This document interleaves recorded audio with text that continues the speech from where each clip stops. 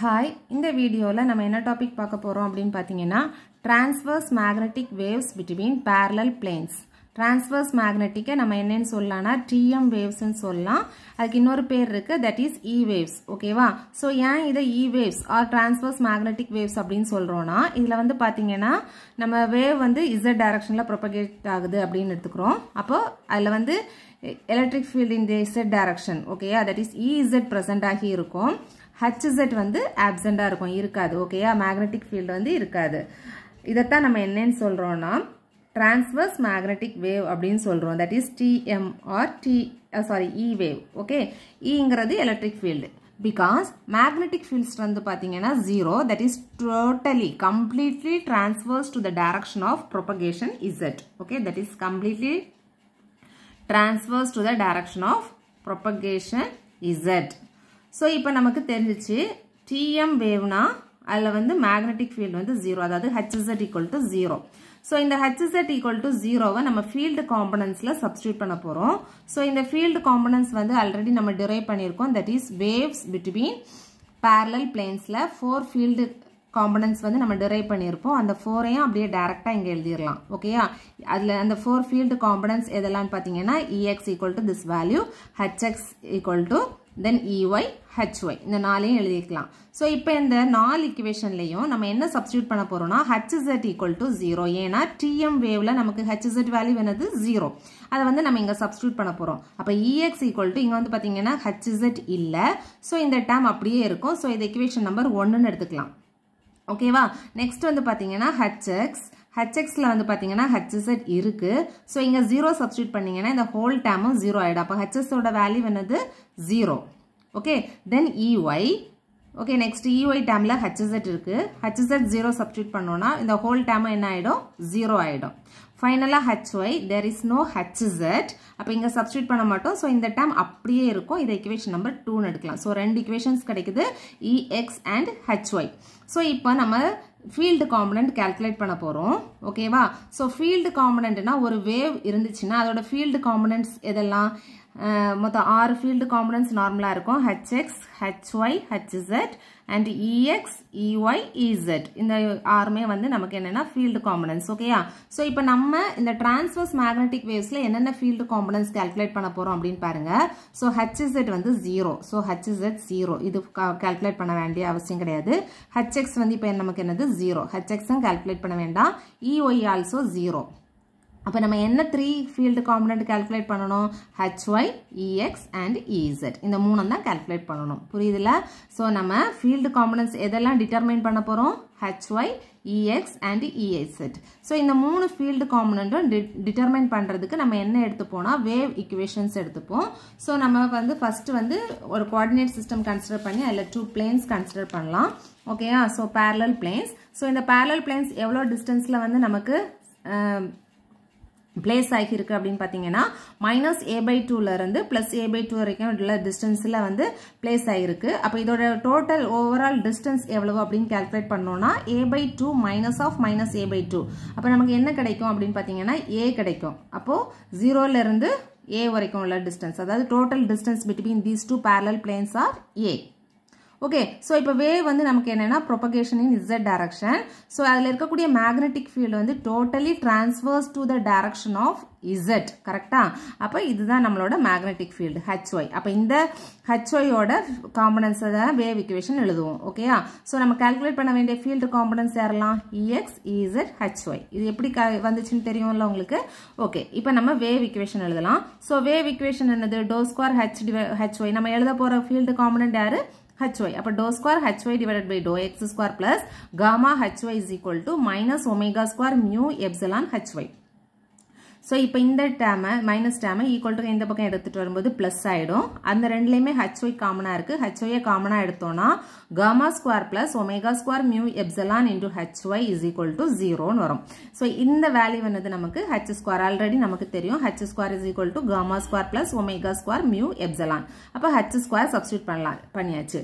So இப்போ இந்த Hy வேல்யூவை நம்ம இங்க substitute பண்ணி இந்த ஈக்குவேஷனை வந்து derive பண்ணி இதோட செகண்ட் ஆர்டர் டிஃபரன்ஷியல் ஈக்குவேஷன் எடுத்தோம்னா நமக்கு என்ன வரும் அப்படினு பாத்தீங்கன்னா C3 sin Hx plus C4 cos Hx ன்னு வரும். ஓகேயா அதாவது hy ஓட வேல்யூ வந்து பாத்தீங்கன்னா hy0 into e power minus gamma z so இத சப்ஸ்டிட்யூட் பண்ணிட்டு நம்ம டெரைவ் பண்ணோம் அப்படினா இந்த வேல்யூ கிடைக்கும் that is hy is equal to c3 sin hx plus c4 cos hx into e power minus gamma z okay இதான் இந்த derive பண்ணி வரக்கூடிய செகண்ட் ஆர்டர் டிஃபரன்ஷியல் ஈக்குவேஷன் இத வந்து நம்ம என்ன எடுக்கலாம்னா தேர்ட் ஈக்குவேஷன் எடுத்துக்கலாம் இப்போ நம்ம என்ன பண்ண போறோம்னா பவுண்டரி கண்டிஷன் யூஸ் பண்ணி இந்த c3 c4 ஏன் இத c3 c4 எடுக்கறோம் அப்படினா previous டெரிவேஷன்ல அதாவது TE waves-ல வந்து இத c1 c2 ன்னு எடுத்துறோம் அதனால இங்க இத c3 c4 ன்னு எடுக்கலாம் ஓகேயா சோ இப்போ வந்து பாத்தீங்கன்னா இந்த ஈக்குவேஷன்ல இந்த hy அங்க வந்து பாத்தீங்கன்னா பவுண்டரி கண்டிஷன்ஸ் வந்து டைரக்ட்டா அப்ளை பண்ணி நம்ம அங்க EY கால்குலேட் பண்ணிருப்போம் EY கால்குலேட் பண்ணிருப்போம்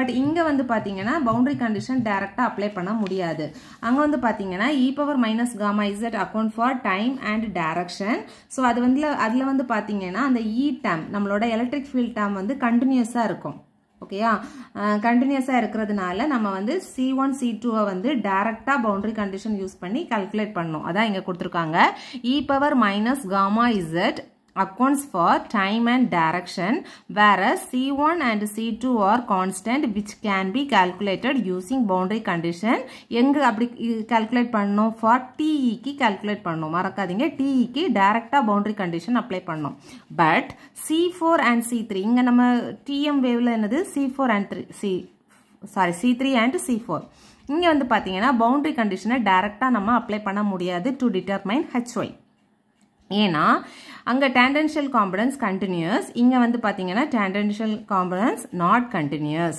ஓகேயா so it is not zero at the conductor surfaceல ஜீரோவா இருக்காது so இத வந்து டைரக்ட்டா நம்ம ஃபைண்ட் பண்ண முடியாது அப்ப நம்ம என்ன பண்ண போறோம்னா EZ வேல்யூ கால்குலேட் பண்ண போறோம் EZ வேல்யூ எப்படி கால்குலேட் பண்றோம்னா நம்மளோட ஈக்குவேஷன் நம்பர் 2 இருக்குல்ல hy ல ஈக்குவேஷன் நம்பர் 2 ல தான் hy இருக்கு அதனால இத எடுத்துக்கறோம் ஏன் ஈக்குவேஷன் நம்பர் 1 எடுக்கல அப்படினு கேட்க கூடாது ஏன்னா இங்க hy இல்ல நம்ம டெரைவ் பண்ண டேர்ம் hy சோ hyங்கிறது ஈக்குவேஷன் 2 ல தான் இருக்கு அப்ப ஈக்குவேஷன் நம்பர் 2 எடுத்து அதுல இருந்து டெரைவ் பண்ண போறோம் EZ அப்ப dou EZ divided by dou x equal to என்ன வரும் இது இங்க இந்த பக்கம் அதாவது இந்த கால்குலேட் பண்ண போறோம் சோ இந்த டேர்ம் ஈக்குவல் டு இங்க வரும்போது ரெசிப்ரோக்கல்ல வரும் அப்ப -h² divided by j omega epsilon into hy okay so dou by dou z divided by ez divided by dou x equal to -h² j omega epsilon into hy ஓட வேல்யூவை substitute பண்ணிருக்கோம் dou by dou x ங்கிறது differentiation equal to இந்த பக்கம் வரும்போது நமக்கு என்ன ஆயிடும் இன்டகிரல் ஆயிடும் சோ இன்டகிரல் ஆஃப் அந்த வேல்யூவை அப்படியே எழுதி இருக்கோம் புரியுதுல சோ இப்போ ez பாத்தீங்கன்னா -h² divided by j omega epsilon இப்போ நம்ம என்ன பண்ண போறோம்னா இத differentiate with respect to x ஓகேயா சோ இத வந்து x க்கு பண்ணும்போது sin க்கு பண்ணும்போது என்ன வரும் -cos இன்டகிரல் ஓகேயா sin - cos அப்ப -c3 cos hx divided by h sin 2x னா என்ன வரும் -cos 2x divided by 2 அந்த hx ஓகேயா பிளஸ் cos க்கு பண்ணும்போது என்ன வரும் sin வரும் கரெக்ட்டா அப்ப c4 sin hx divided by h இதுல வந்து x டேர்ம் இல்ல so e power minus gamma z ஓகேயா சோ இத வந்து இன்டகிரல் பண்ணியாச்சு சோ இன்டகிரல் பண்ணிட்டு இப்போ இந்த h LCM எடுத்தோம்னா ஒரு சிங்கிள் h இருக்கும் அந்த h இந்த h ஸ்கொயர்ல உள்ள ஒரு h கேன்சல் ஆயிடும் அப்ப -h divided by j omega epsilon into -c3 remaining term அப்படியே எழுதலாம் ஓகேயா இப்போ இந்த -j omega epsilon equal to பிராக்கெட்டுக்கு உள்ள வந்து மல்டிப்ளை பண்ணலாம் சோ மல்டிப்ளை பண்ணும்போது என்ன வரும் ez equal to h இது minus into minus plus h j omega epsilon into c3 cos hx minus h divided by j omega epsilon c4 sin hx into e power minus gamma z இப்போ ez value கிடைச்சிச்சு ஓகேயா நம்ம இப்போ என்ன calculate பண்ணியாச்சு ez calculate பண்ணியாச்சு ஓகேவா next வந்து பாத்தீங்கன்னா இப்போதான் நம்ம என்ன எடுக்க போறோம்னா boundary condition so boundary condition ஏன் வந்து hz க்கு கால்குலேட் hy க்கு கால்குலேட் பண்ணலன்னு தெரியுதுல்ல ஓகே அது வந்து கண்டினியூஸா இருக்காது அதனால நம்ம கால்குலேட் பண்ணலாம் சோ இப்போ நம்ம பவுண்டரி கண்டிஷன் அப்ளை பண்ணலாம் சோ பவுண்டரி கண்டிஷன் வந்து ez equal to 0 ஓகேயா சோ சர்ஃபேஸ்ல வந்து ez equal to 0 at x equal to 0 அதே மாதிரி ez equal to 0 at x equal to a so first boundary condition equation number 4 இந்த fourth equation ல apply பண்ணலாம் so first boundary condition என்ன ez equal to 0 at x equal to 0 அப்ப இங்க வந்து ez 0 இந்த இடம் 0 ஆயிடும் cos 0 நமக்கு என்னது 1 கரெக்டா cos 0 1 அப்ப இங்க என்ன வரும் c3h divided by j omega epsilon minus sin 0 0 அப்ப இந்த whole term என்ன ஆயிடும் 0 ஆயிடும் அப்ப into e power minus gamma z அப்ப 0 is equal to h divided by j omega epsilon into c3 e power minus gamma z so இந்த c3 calculate பண்ணோம்னா இதெல்லாம் equal to அங்க போகும்போது 0 into anything 0 அப்ப c3 ஓட வேல்யூ என்னது 0 again நம்ம என்ன பண்ண போறோம்னா next boundary condition apply பண்ண போறோம் next boundary condition என்னது ez equal to 0 at x equal to a ஓகேயா ஆல்ரெடி ஒரு c3 வேல்யூ கால்குலேட் பண்ணிருக்கோம் c3 also 0 இப்போ எல்லாம் சப்ஸ்டிட்யூட் பண்ணலாமா ez 0 c3 0 ஓகேயா x க்கு என்னது a அப்ப இது என்ன வரும் minus h divided by j omega into c4 into sin ha into e power minus gamma z ஓகேயா வந்துச்சா ஓகேயா இந்த வேல்யூ சோ இப்போ இதுல இருந்து பாத்தீங்கன்னா நமக்கு இதெல்லாம் ஈக்குவல் டு இந்த பக்கம் கொண்டு போனா 0 அப்போ sin ha வந்து 0வா இருக்கணும் ஓகேயா சோ இந்த டேர்ம் வந்து 0 அப்ப sin ha 0 னா நமக்கு ha வந்து sin inverse of 0 sorry அதாவது ha is equal to sin inverse of 0 sin inverse of 0 எப்ப வரும் அதாவது 1 pi 2 pi 3 pi இந்த டேர்முக்கு 4 pi 5 pi இந்த மாதிரி வேல்யூ சப்ஸ்டிட்யூட் பண்ணோம்னா 0 வரும் அப்ப இத நம்ம என்ன எடுக்கறோம்னா m pi ன்னு எடுக்கறோம் m equal to என்னது 1 2 3 4 5 6 ஓகேயா so here sin h equal to 0 h equal to sin inverse of 0 equal to m pi ஓகேயா m ஓட வேல்யூ வந்து 1 2 3 etc அப்ப h இதுல இருந்து h கால்குலேட் பண்ணோம்னா என்ன வரும் m pi by a so இப்போ நமக்கு c3 ஆல்ரெடி ஃபர்ஸ்ட் இது யூஸ் பண்ணி c3 = 0 கண்டுபிடிச்சிருக்கோம் செகண்ட் டைம் யூஸ் பண்ணி h ஓட வேல்யூ கால்குலேட் பண்ணிருக்கோம் h = m pi by a so இந்த c ஓட வேல்யூவையும் இந்த h ஓட வேல்யூவையும் ஈக்குவேஷன் நம்பர் 4 ல சப்ஸ்டிட்யூட் பண்ணோம் சோ ஈக்குவேஷன் நம்பர் 4 என்னது ez = இந்த வேல்யூ c3 வந்து 0 கரெக்ட்டா சோ இந்த டேர்ம் 0 ஆயிடும் மைனஸ் h க்கு என்ன சப்ஸ்டிட்யூட் பண்ணனும் m pi by a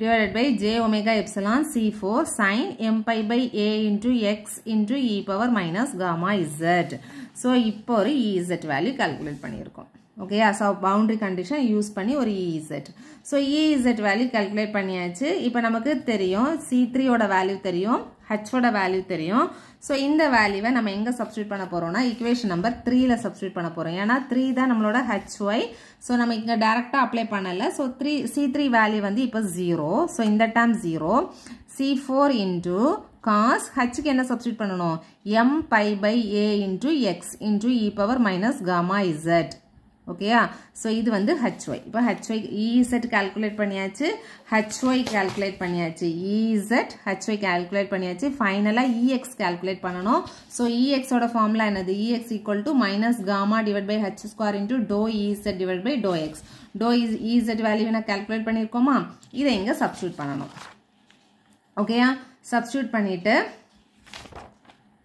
so ez ல வந்து பாத்தீங்கன்னா இங்க minus gamma divided by h square இருக்கும் h க்கு என்ன சப்ஸ்டிட்யூட் பண்ணனும் m pi by a okay so அப்ப m pi by a the whole square into dou by dou x இந்த டேர்ம் அப்படியே வரும் சோ இப்போ x வச்சு நம்ம டிஃபரன்ஷியேட் பண்ண போறோம் சோ இதுல எதெல்லாம் வந்து x இல்லாத டேர்மோ அதை வெளியில எடுத்துறலாம் கரெக்ட்டா அப்ப இது அப்படியே வரும் இங்க வந்து பாத்தீங்கன்னா -j omega எப்சிலான்ல x இல்ல அத டோ பை அத டிஃபரன்ஷியேஷனுக்கு வெளியில எடுத்துறலாம் m pi by a ல x இல்ல அத டிஃபரன்ஷியேஷனுக்கு வெளியில எடுத்துறலாம் c4 ல x இல்ல அத டிஃபரன்ஷியேஷனுக்கு வெளியில எடுத்துறலாம் e power minus gamma z ல x இல்ல அதையும் எடுத்துறலாம் அப்ப டிஃபரன்ஷியேஷன் எதுக்கு மட்டும் தான் வரும் sin m pi by a into x க்கு மட்டும் இருக்கும் கரெக்ட்டா சோ இப்போ இந்த sin நம்ம டிஃபரன்ஷியேட் பண்ணா என்ன வரும்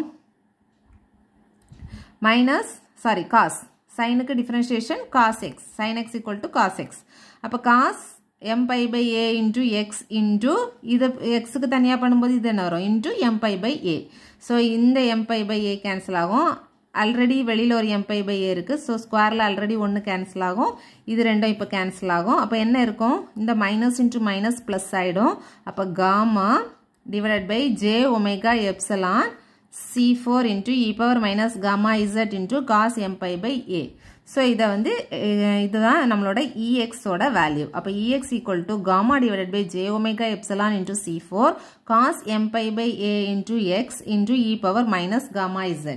ஓகேயா? இப்போ நமக்கு propagation constant னா என்னன்னு தெரியும். That is gamma equal to alpha plus j beta. So இப்போ இந்த நம்ம வேவ்ஸில் வந்து எப்போவுமே வந்து லாஸ் இல்லை அப்படின்னு சொல்லி கன்சிடர் பண்ணுவோம். That means attenuation loss alpha equal to 0. Okay, loss இல்லை அப்படின்னா நம்மளோட காமாவோட வேல்யூ என்ன வரும்னா ஜே பீட்டா வரும். ஸோ இப்போ நம்ம கால்குலேட் பண்ண இந்த 3 இக்குவேஷன், அதாவது இக்குவேஷன் நம்பர் 5, 6, 7 இந்த 3லையும் காமாக்கு என்ன சப்ஸ்டியூட் பண்ண போறோம்னா ஜே பீட்டா சப்ஸ்டியூட் பண்ண போறோம். ஓகேயா? ஸோ அப்போ ஃபர்ஸ்ட் இக்குவேஷன்ல காமா இங்க மட்டும் தான் இருக்கு. இசெட்டுக்கு இங்க எழுதியிருக்கிறேன், மைனஸ் ஜே பீட்டா இங்க மட்டும் வரும். அடுத்த டேர்ம்ல வந்து காமா இங்க மட்டும் இ பவர்ல மட்டும் தான் இருக்கு. ஸோ அதையும் சப்ஸ்டியூட் பண்ணலாம். ஹெச்ஒய் இஎக்ஸ்ல வந்து பாத்தீங்கன்னா இங்கேயும் காமா இருக்கு, இங்கேயும் காமா இருக்கு. ஸோ காமாக்கு இங்க வந்து ஜே பீட்டா சப்ஸ்டியூட் பண்ணணும், இங்க வந்து ஜே பீட்டா சப்ஸ்டியூட் பண்ணா ஜேயும் கேன்சல் ஆகும். அப்ப என்ன வரும்? Beta divide by omega epsilon C4 cos m pi by a into x into e power minus j beta z. So இப்போ நம்ம 3 field equations, 3 field components for TM waves வந்து என்ன பண்ணியாச்சுன்னா calculate பண்ணியாச்சு. ஓகேவா? So previous derivationல transverse electric waves வந்து calculate பண்ணிருப்போம். Transverse electric wavesல dominant mode அப்படின்னு சொல்லி ஒன்று calculate பண்ணிருப்போம். So அங்க dominant mode வந்து பாத்தீங்கன்னா அதுல lower m ஓட வேல்யூ வந்து ஆக்சுவலா நம்ம 1ன்னு எடுத்திருப்போம். ஏன்னா mக்கு 0 போட்டோம்னா எல்லா டேர்மும் என்ன ஆயிடும்னா 0 ஆயிடும். பட் இந்த கேஸ்ல ஓகேயா, transverse electric wavesல வந்து infinite number of modes வந்து நமக்கு இருக்கும். m வந்து 1ல இருந்து இன்ஃபினிட்டி. நல்லா ஞாபகம் வச்சுக்கோங்க. அங்க m ஓட வேல்யூ ஃபார் TE வேவ்ஸ்ல ஓகேயா, TEல வந்து m ஓட வேல்யூ வந்து 1 to இன்ஃபினிட்டிவா இருக்கும். 0 to இன்ஃபினிட்டி கிடையாது, 1 to இன்ஃபினிட்டி. பட் இங்க அப்படி கிடையாது. m ஓட வேல்யூ வந்து பாத்தீங்கன்னா 0 இருக்கும். ஏன்னா நம்ம m ஓட வேல்யூ 0 போட்டா எல்லாமே 0 ஆகாது. இப்போ cos m ஓட வேல்யூ 0 போட்டா cos 0 1. ஸோ இந்த டேர்ம் 0 ஆகல. m ஓட வேல்யூ 0 போட்டா cos 0 1. ஸோ இந்த EZ மட்டும்தான் 0 ஆகும். ஓகேயா? மீதி HY HZ ஃபீல்டு வந்து 0 ஆகாது. ஓகேயா? அப்போ TM வேவ்ஸில் வந்து பார்த்தீங்கன்னா M equal to 0. Because M வந்து எந்த வேல்யூவையும் நமக்கு எல்லா ஃபீல்டையும் வந்து என்ன பண்ணாதுன்னா 0 ஆகாது. ஸோ இங்கே வந்து டோமினன்ட் மோடு வந்து அந்த மாதிரி 1M லோயஸ்ட் டோமினன்ட் மோடு வந்து அங்கே வந்து பார்த்தீங்கன்னா TE 10ன்னு கொடுத்துருப்போம். இங்கே அது கிடையாது. ஓகே, ஞாபகம் வச்சுக்கோங்க. ஸோ இந்த வீடியோவில் வந்து உங்களுக்கு டிரான்ஸ்வர்ஸ் மேக்னெட்டிக் வேவ்ஸ் வந்து புரிஞ்சிருக்கும்னு நினைக்கிறேன். அதாவது E வேவ்ஸ். தொடர்ந்து வீடியோஸ் பார்க்குறதுக்கு நம்ம சேனலை சப்ஸ்கிரைப் பண்ணுங்கள். தேங்க்யூ.